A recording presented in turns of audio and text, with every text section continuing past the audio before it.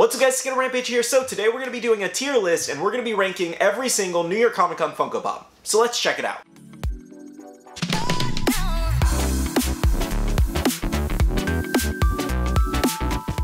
Hey, welcome back to another video. I hope you're having a great day. Today we have another tier list video for you. So a lot of you guys do actually enjoy these. A lot of you guys enjoyed the SDCC one I did, so I figured I would do one also for New York Comic Con. So if you guys like more videos like these, please leave a like down below and let me know. I can totally do more. I also even did a Naruto collection one. Now I do want to remind you, yesterday I did all of my New York Comic Con videos as per where you can get everything, when you can get it, all the details you need, as well as going over all the reveals and how I feel about them. So make sure to check out yesterday's video for any information you need. So very quickly, as usual, we do have our question of the day, and that is, what is something you are passionate about? Now, obviously, we all pretty much collect Funko Pops and we're all passionate about that, but I would love to get to know you guys more. What is something that you're passionate about that I don't know about you that you would love to tell me? So here's our tier list for New York Comic Con 2022, and these are our categories. Emotional distress is for the best ones that caused me emotional distress yesterday. The best reveals. We also do have runner-up. These are ones that I kind of felt were really great, but they didn't meet the emotional distress category.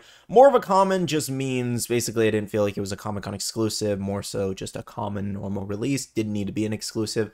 Could have been better. Basically for any exclusive that could have been a lot better or more detailed. So this is what we're doing now. Basically, why was this even here, or why did they do this the way they did it? And then the last one, not for me, just for things I don't really collect. Now, if you guys happen to enjoy videos like this and you want to see more in the future, just make sure to hit that like button down below and it lets me know. As well as if you guys want to do this tier list for yourself, I'll leave the link down below in my description because this is the one I custom made, so I do have a link to provide you. Now, let's just kind of jump into it. So the first thing we do have is the red Superman here. So this one is basically the counterpart of the blue one. The only thing they changed was the hands. And I do think these ones are kind of cool. Like the Superman blue is really unique. I do think they should have made it glow in the dark though. I think that would have been like a huge, or I feel like that's a huge missed detail there. So I'm going to put this one in could have been better personally, but I still think it's a really, really cool exclusive. So it's like almost in the runner-up category. If it was glow in the dark, in my opinion, I think it definitely would have made it to runner-up or maybe even emotional distress because it's a really cool one. Now, the Statue of Liberty, this one's tough because like I get why they did it as an exclusive, and I do find it cool that they made it exclusive because obviously Spider-Man No Way Home, it's in New York, and then you have New York Comic Con. And yeah, basically, so you get how they're kind of tying it all together. I would have preferred something different for Spider-Man No Way Home, though. We waited so long for a new release, and this is what they gave us, and I was just kind of like, you know. Like, this is one I'll probably pick up for my Spider-Man set, but I'm going to put in runner-up because I don't really feel like it fits any of the other categories. Like, maybe, so this is what we're doing. Actually, no, I'm going to put in so this is what we're doing, even though I do want it. So really, this is what we're doing, not a Spider-Man or Green Goblin, just surprise exclusive, just the thing. Even though, again, I find it nice. Okay, so the Groot one, they've done a lot of Groot pops, like a lot. Then again, they've done a lot of Goku and Itadori and all those other characters too. The Groot for Marvel, I feel like this one is maybe, I'm gonna put in not for me. I'm just gonna go for not for me. This one could have been better, like the Nick Fury one. Actually, not even. This one's more of a common. Actually, in my opinion, like this one's legit more of a common because like I feel like, honestly, hold on one second. I'm gonna put this one up. Could have been better. I feel like that fits better. But I feel like Nick Fury definitely more of a common release. There was nothing that screamed Comic-Con for this. It wasn't in a dynamic action pose. It's like just kind of him just standing there. So yeah. So yeah, more of a common for that one. I feel good about that one. Parks and Rec, they do a lot of like con exclusives, Park and Rec or exclusives. I'm going to do not for me for that one because I just don't collect it. I don't really have anything bad or, you know, good to say for it for the most part. Not for me. Like, I think it's a cool exclusive. It was a good one that released this year. This one, again, not for me. I've never seen The Last Kingdom. Kayla, more of a common, honestly. Like, I get why they did it. They did it because it probably wouldn't have sold well as a common, but it's basically a common release. But I do like her character in the movie. Harry Potter, definitely runner-up, both of these. I thought these were really awesome, very creative here. Even though they've done a billion Harry Potter pops, I still think they were pretty good. Kaboom cereal, more of a common, honestly. Same thing, because we got the con exclusive for the soda, now we have the con exclusive for pop. this just screamed common to me. And even like these two ad icons as well, the Rubik's Cube and the Polaroid camera, right off the bat, just going to put those in more of a common. I think the idea of them is very unique. I think they're cool. I feel like Funko is just making a pop out of everything these days at the same time, but I feel like these were common releases and not New York Comic Con, basically. But I guess that's just my opinion, I suppose. Borat, I think Borat was a good runner-up for me, honestly. Like, it's not causing me emotional distress, but I thought it was a really cool exclusive and definitely screams Comic-Con. Now, Notorious B.I.G., so this is what we're doing. Like, seriously, we did not need that for Comic-Con. This is another one. We have so many pops of him. Even though, of course, there are fans of it. There are fans of each individual thing here. Just for me, it's just like, definitely could have been a common. These two Simpsons characters, I wish they were individual, but I'm going to put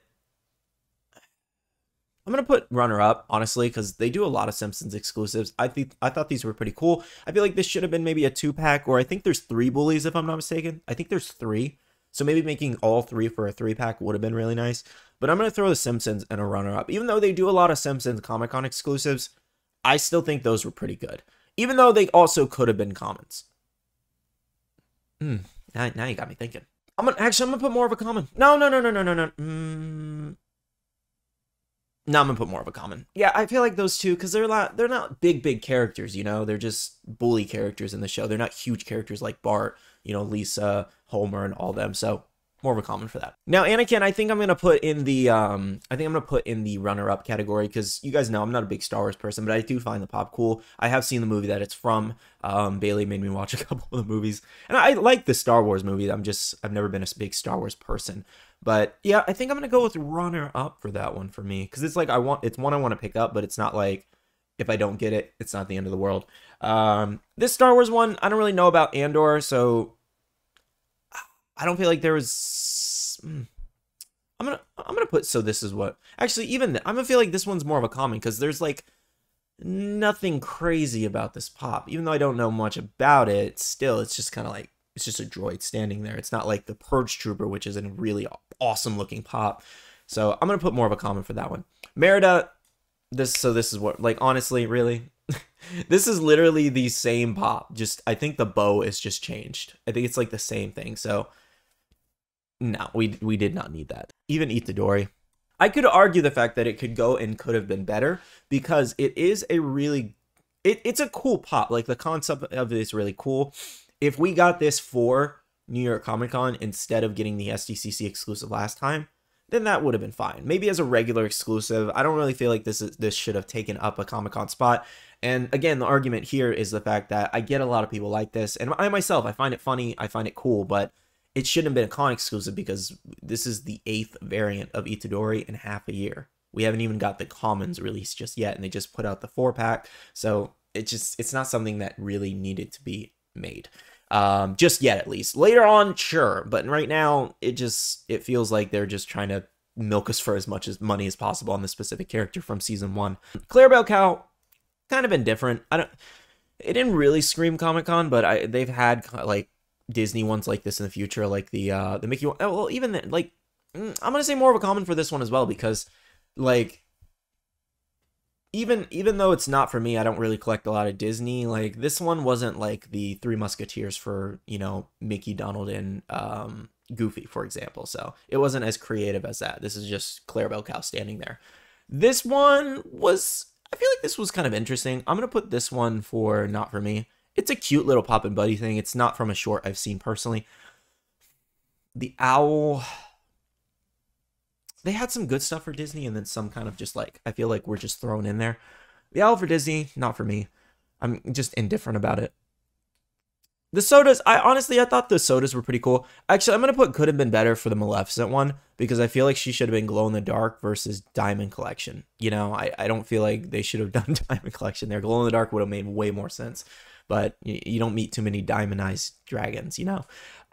Cell, as much as I like this pop, it should have been a common release. Roger Rabbit, I actually really like this one. I watched this movie a lot as a kid, even the horrific parts where they, you know it. And I also thought it was really nice that we got another Roger Rabbit pop.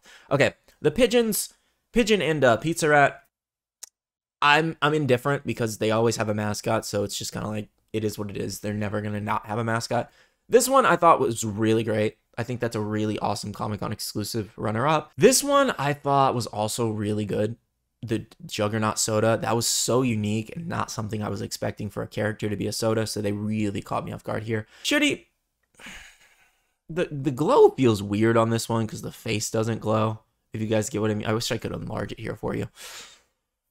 I'm gonna go with probably could have been better. Even the Phoenix, like I was hoping for a new Phoenix pop, to be honest, like a new comic version of her. I'm gonna put could have been better for the sodas. The Crow, oh, could have been better. Like, I like the idea of getting a Crow soda because the pop is expensive, so this is a great alternative figure for everyone else. But the fact that the chase is just like the crow on his arm and you can barely see it at that, a lot of people couldn't even figure out what the chase was. They could have designed it a lot better and done something different. Maybe even a glow-in-the-dark chase. That would have been really cool because they do have the glow pop. So, you know, make a Crows on him with glow-in-the-dark, something like that. Aquaman, I thought was pretty unique. I'm glad we got another classic Aquaman. So for me, runner-up, I'm going to put this one in just because it caused Bailey emotional distress and she's my other half, essentially. So I'm going to put the twins in emotional distress. And I'll probably pick it up at the con, to be honest. But yeah, that one's probably going to go in emotional distress just for her. She when she watches this video at another time, she'll probably laugh. This one, yeah, it's not going in emotional distress because I don't like all of the details on this pop, and I meant to kind of describe this more yesterday, but we were going over like 50 plus reveals, so I needed to be quick with some. The Yu-Gi-Oh pops are really awesome. Like, I love the fact that it's the 5-headed dragon. I think it's really awesome, but if you compare it to the Dungeons and Dragons, like multiple head dragon one, it's just not like the detail and design just doesn't compare. That one is leagues better than this one. This one looks very plasticky in some portions, and I feel like they could have designed it better. So I like it. Like, of course, like this line is like things I like, but I think they could have been designed better. So I'm going to actually throw that one in the, I feel like that's a little bit of a hot take, but let me know how you guys feel about it. Just before you disagree or agree, fully look at the design up close for yourself on the Funko app or whatever images, and let me know if you guys agree with that. All right, next up, we do have Star Sapphire here. I'm going to go with this one for runner-up. I thought it was really nice, to be honest. I think they did a really good job on that exclusive. It would have been a cool glow-in-the-dark as well. Gloomy Bear, I just thought this one was really funny, to be honest. I wasn't expecting more Gloomy Bear. I kind of want it because it's just so funny looking. I'm going to put runner-up because I kind of want it. King Joker, I thought was really good. Runner-up, they did a good job on that one.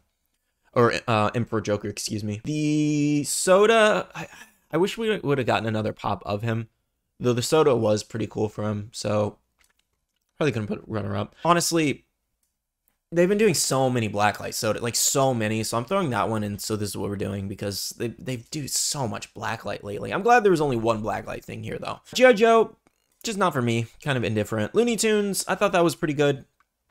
I feel like this one probably could have been more of a common, like a common release in a full Looney Tunes set, but I'm going to put it in runner-up because I thought it was pretty cool.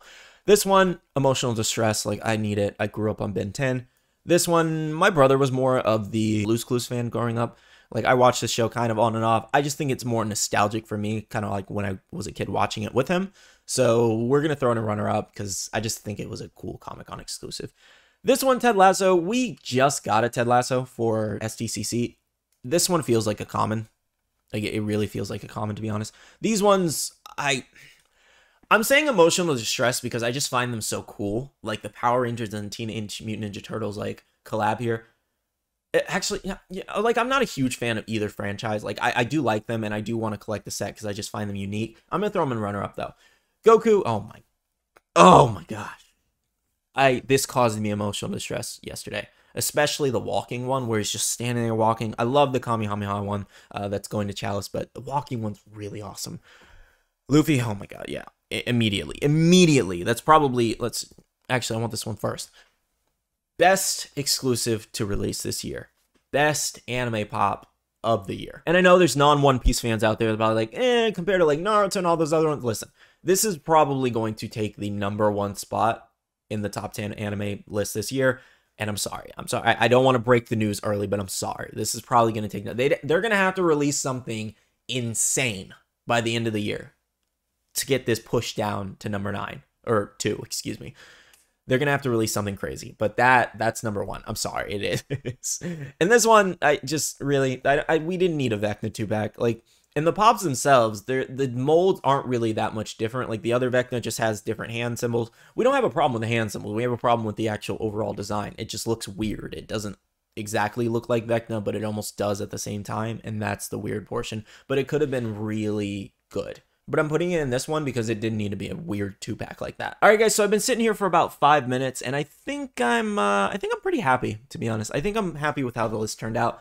I think if I saw some details for different things in person, like, I really want to see the 5-headed dragon for Yu-Gi-Oh! In person. Maybe it would move up a little bit more to from could it have been better to runner-up or even emotional distress, who knows. But I thought the pop itself is really great, though. But yeah, I'm pretty happy with where everything is. Let me know down below if you guys agree or disagree. Again, this is just kind of based off my opinion and how I feel about it. Of course, everybody's going to have a different opinion. If you guys want to do this list for yourself, again, make sure to check out the link down below and share it over on Instagram, and I'll share it on my story. I'm really curious to see where you guys put everything. Well, that's everything for this video, and I had a lot of fun doing it, and I would love to do more tier lists for you in the future. If you guys did enjoy this one, make sure to hit that like button down below and subscribe and click that notification bell if you're new here. With that, I do want to say a big shout out to all my Patreon supporters. Thank you guys so much for your continuous support. I really do appreciate and love you guys for it. If you guys want to check out the Patreon and join it, check out the link down below. We do have a Patreon-only Discord where we share a lot of information, news, restocks, updates, links, and more. We also have a Facebook group that just hit 15,000 members, which is an insane number. Make sure to head over there and join that. It's a buy, sell, and trade group, as well as be following me on all my social medias, all at Skittlerampage for more updates. Alright, love you guys. See you guys in the next one. See you guys later. Bye.